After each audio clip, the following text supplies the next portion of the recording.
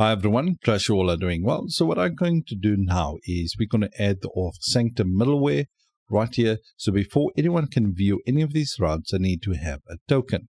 Now, before I actually basically add the middleware, I want to see if anyone can view the articles. Let's go. Right, so as you can see, we got all the articles right here. So if we can just press send, we get all the articles back right here.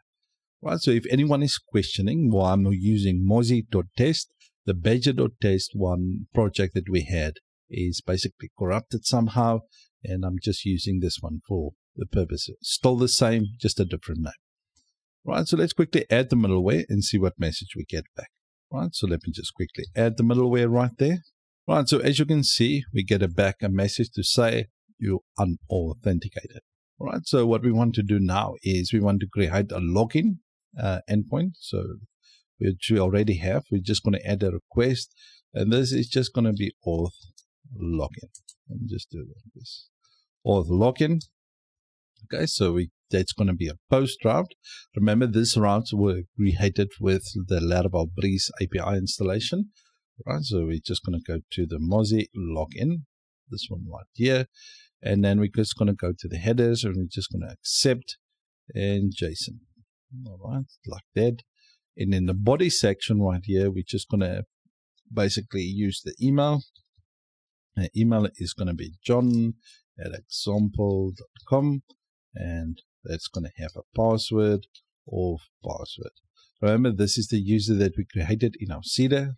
Right, so if anyone is new, so on the database, seeders, user seeder right here. So we created John right there. Okay, so let's move on. Now, the thing is, as soon as, let me just save this, as soon as we hit this endpoint, this locker, right? Just remember, it's going to be a post route.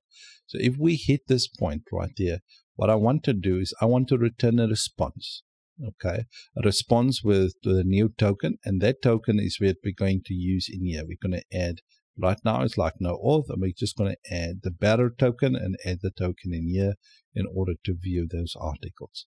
Right, so let's quickly do that.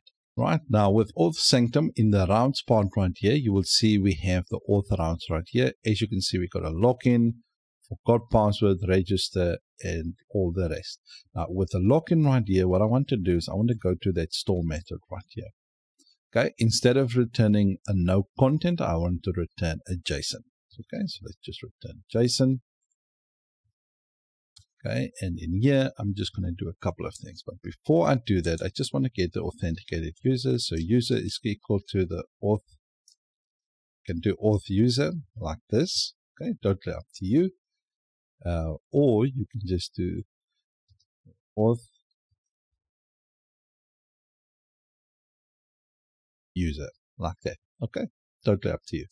Right now, in this case, what I want to do is I want to return basically a success. And we're just going to set that to true like this. And then the data that we want to send back. Now, the first one, this one is going to be the token. All right. Now, the token is equal to the user that we just created. All right. And then we're just going to say create token. All right. And the token name is basically going to be this user. And we're just going to get their name. And then we just want to send it as a plain text token. Like this. Right, so that's the first part. Now the second part, I'm just going to use the name of the token. The name of the token is just basically the user name. Okay. Now, and the message. Okay, so the message that we want to send is user logged in.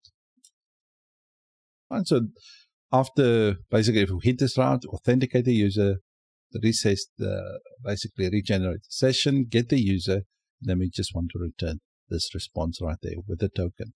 So this is the token that we're going to use to authenticate the user. All right, to make sure that they can be able to view the articles. Okay, so let's quickly go. All right, so in Postman, let's go to the login. So let's press send. Right, so as you can see, we got a success of true, and we got the data. This is the token and the name, and the user is logged in. So let's quickly copy this token right there. And let's go to the bearer token. So under the collection itself, you will see authorization, prerequisite script, test, and variables. Now on the authorization, it's going to look like this. Just go to the type of bearer token, and let's press this right here, and let's paste in the token right there, and just press save.